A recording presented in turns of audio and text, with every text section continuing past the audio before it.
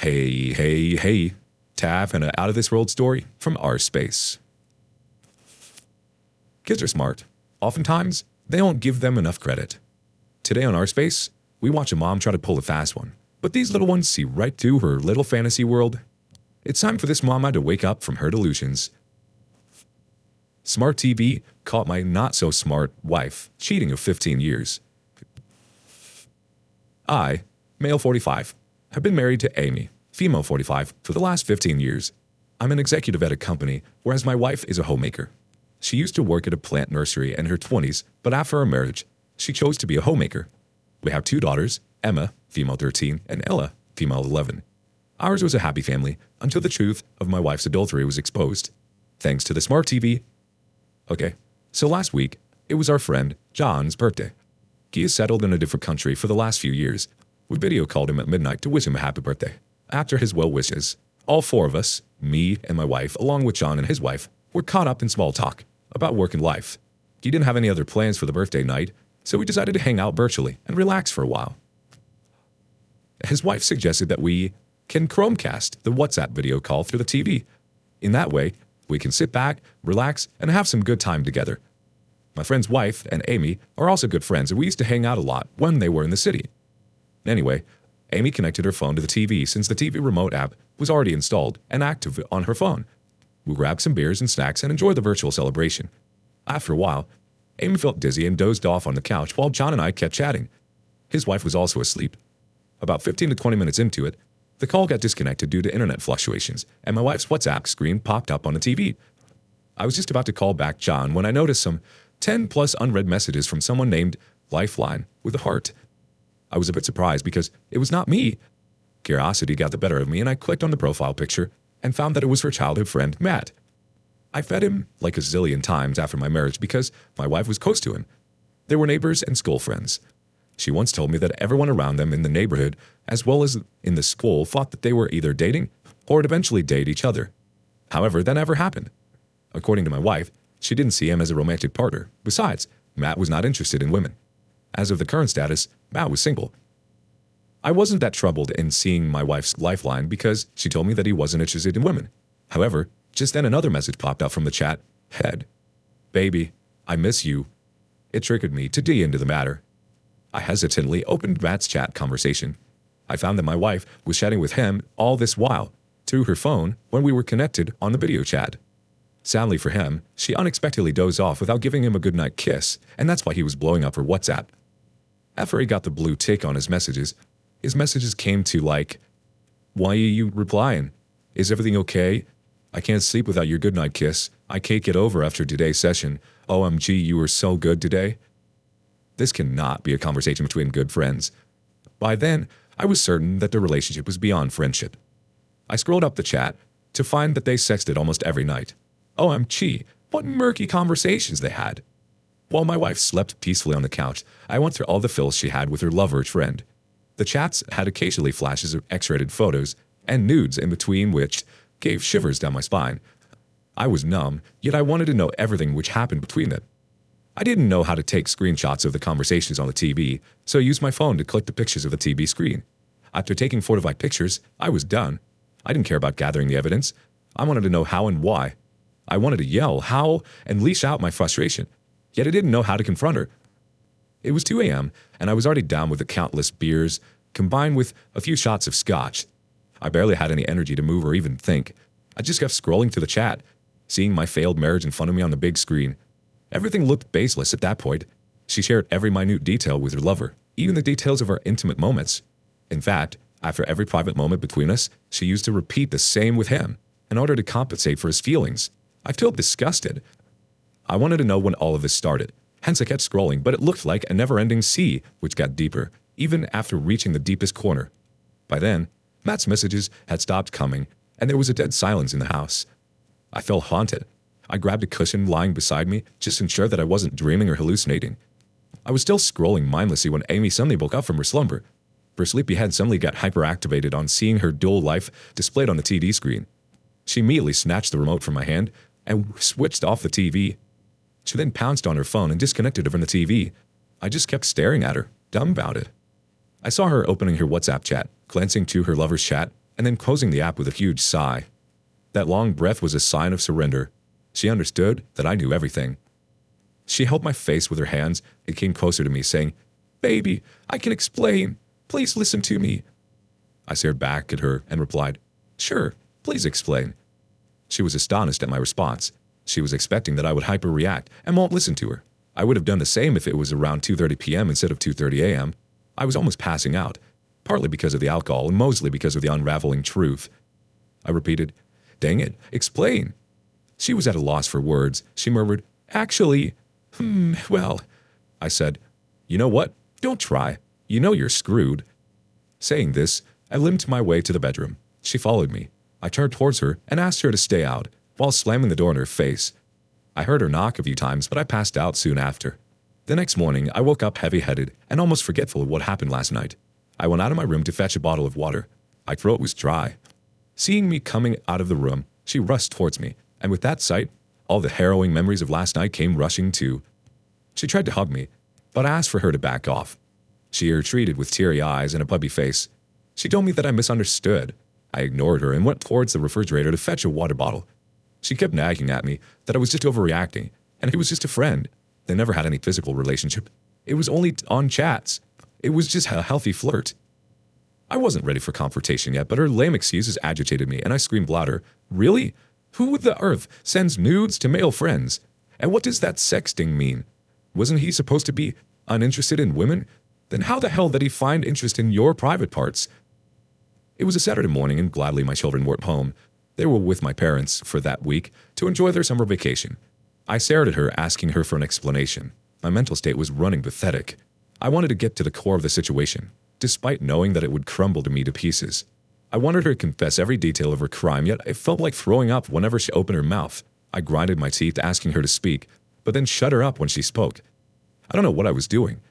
I know I acted unreasonably, but how else would someone react after knowing that he was being cheated on for the past 15 years, as his entire married life had been a sham? I gulped the entire bottle of water at one go and asked her to confess everything from the start, or else I'll thrash a dual-faced lover black and blue.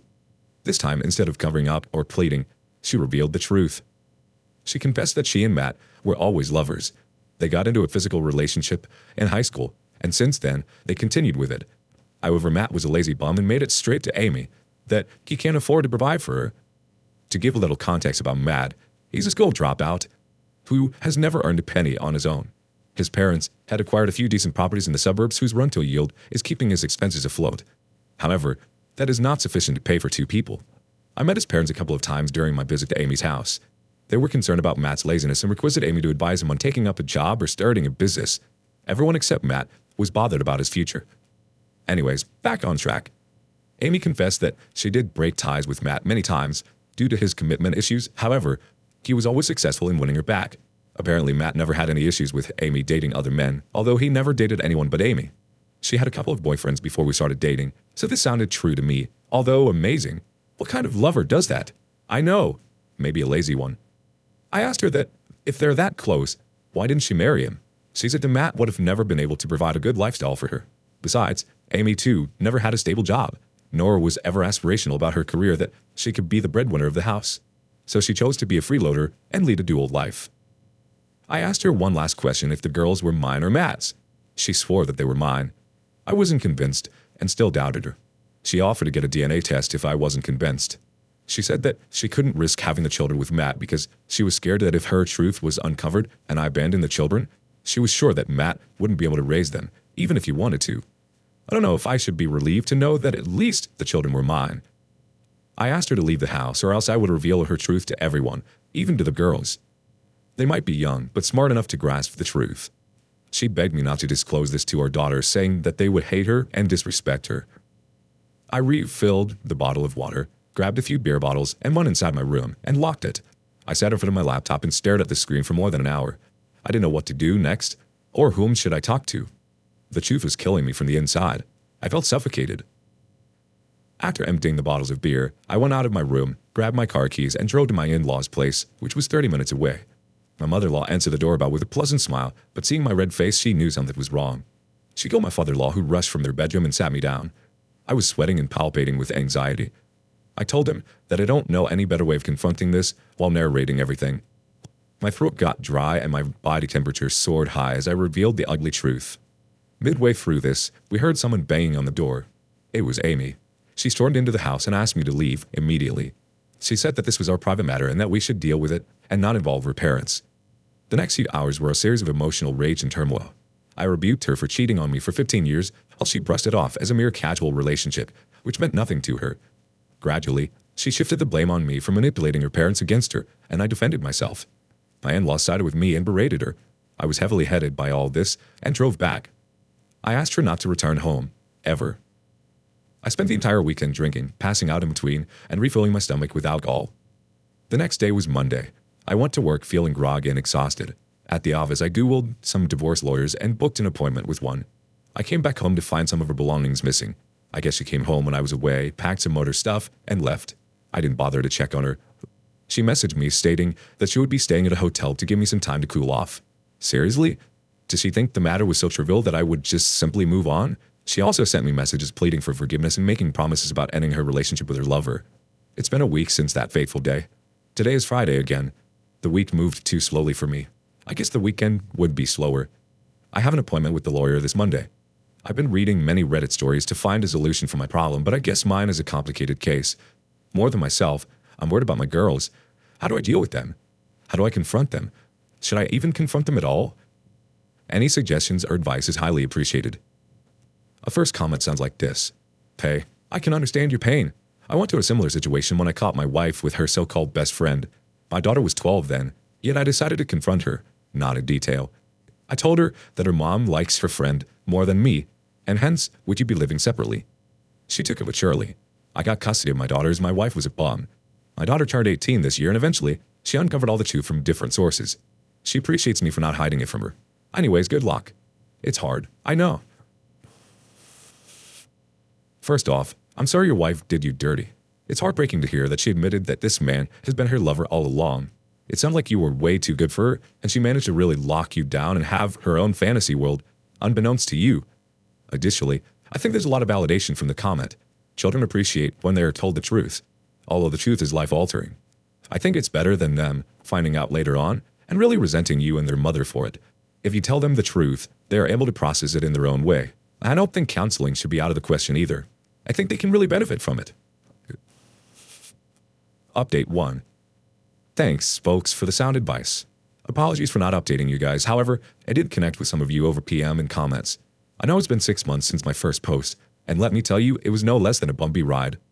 I met the lawyer on that Monday and shared my concerns regarding my daughters. The lawyer advised me to confront the children subtly about the separation and not delve into the details as they might get into mental trauma.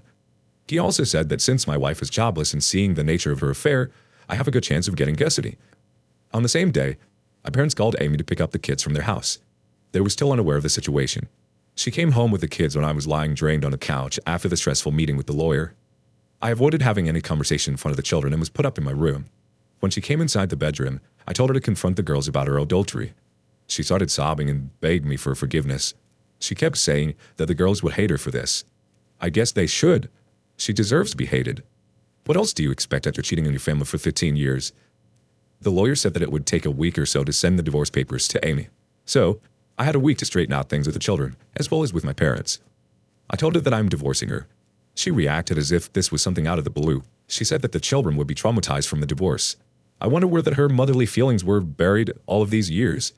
I asserted that my decision is final and gave her the ultimatum of a week to confront the girls in whichever way she liked, or else I would tell them the truth. I grabbed my pillows and dozed off on the bedroom couch. That entire week, I left the house early in the morning and came back late in the evening. As the weekend approached, she wailed and cried throughout the night, sometimes so hard that I would wake up. I did feel pity for her, but how could she do this for so many years? What was she thinking, that she could never be caught? She would have gotten multiple opportunities cut off her lover, yet she continued with him. Our private conversations, land securities, my deep, dark secrets, everything she left open in front of her lover. How could I forget all those? On Friday evening, she told me that she had planned a way out to confront the girls the next day. I nodded. On Saturday, after our breakfast, she told the children that we have some news for them. She said that I have got to transfer to a different country, and so I would be moving out for a few years. I was dumbfounded while my daughter stared at me. I asked her sarcastically in front of the girls. This means I need to move out of the house, right? She rolled her eyes, sighing me to shut up. She said, well, in that case, if the house is too big for the three of us, we can shift to my parents' house and later we can find a smaller place. The girls were perplexed by all this. They were young, but not stupid to understand the game she was trying to play. My younger daughter told Amy that whatever she is saying is not making sense, while the elder one questioned us point blank. Are you guys getting divorced? I gave a stern look at Amy and urged her to speak the truth. She sighed and broke down. The girls looked at me for the answers. I told them that they were right about the divorce. I explained to them that we don't feel compatible with each other anymore. My elder daughter asserted that I might be having an affair, and that's the reason Amy was crying. She held her mother's hand and asked her if I was cheating on Amy. Instead of clearing the air, Amy just hugged her in anticipation. The girls gave me a disgusted look. I lost my mind at that manipulative woman. I was stunned to see how she turned the table around me. I told my daughters everything, how I found out, and what their mother was up to, of course filtering out the A+ content. Amy yelled at me for backing out of my words. She told me that I gave her the liberty of giving any explanation to the girls, then why I didn't support her when she was telling them about my transfer. The situation was out of control, and I decided to put my foot down at Amy's manipulation. I called to my parents and my in-laws and asked them to come down ASAP. Both of them lived 25 to 30 minutes away, and within an hour, all four of them were at my house. That 1 hour was a nightmare for me, which I'll never forget in my life. My daughters were crying while hugging me, and seeing this, Amy tried her best to reason out her actions. She even went as far as portraying me as a liar and manipulating the girls against me. She stopped only when I told her I had photos of those conversations. My parents were shocked to see us in that condition. I narrated the incident in brief. Everyone despised Amy for such a heinous act. She kept sobbing and pleading for forgiveness. For a moment, I felt pity for her. It hurts me to see her in this condition, but she has brought this on herself. Instead of portraying me as the villain in front of my daughters, she could have just told them we felt out of love or something. But she wasn't ready to own the slightest of blame on her, and now her ugly truth lies naked in front of everyone, including her daughters. I made it clear that we are proceeding with the divorce and the girls would be with me. I asked her parents to take her away. Even the girls asked her to leave. My parents decided to stay back for a few weeks and take care of us. It was indeed a tough time for us, but glad we came out strong.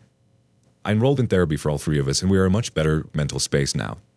My divorce proceedings are going on. Amy has claimed to share in my house, which I'm contesting because she doesn't deserve a penny. Surprisingly, she didn't contest the custody of the children, making it easy and evident for us to understand her priorities. During the confrontation and even after that, Amy promised to cut off all ties with the lover. However, after she moved in with her parents, she was caught visiting her lover's house. Her siblings caught her and humiliated her to the extent that she had to eventually leave the house. Her parents humiliated Matt for his actions and informed his parents as well. The last I know is that his parents have cut off all property rents, which Matt was getting, and asked him to make a living of his own, while Amy is working as a sales agent in a showroom. I don't think about her anymore. I'm focusing on raising my daughters and providing them the best of everything I can. Wish me luck. Now for a couple quick comments. First one, your wife is a real witch. I was amazed at how she tried to manipulate your daughters. Glad that you didn't let her overpower you. Don't be guilty. You do the right thing. If you kept shut, she would have turned your daughter against you. Good luck in the future. Hope you find someone better. The other comment goes like this. Man, get a background check done before marrying anyone. Or get a PI first. I'm definitely going to hire a PI on my girlfriend before marrying her. I got my lesson here. Thanks and wish you luck.